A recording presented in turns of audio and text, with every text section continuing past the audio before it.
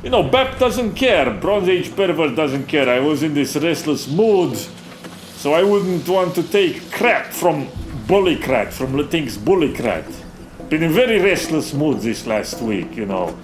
I have nightmares almost every night now. I tell you later, you know, it's this recurring nightmare, almost like fever dream, with a mammy, black old Louisiana priestess type with white headdress and a white robes, traditional voodoo dress.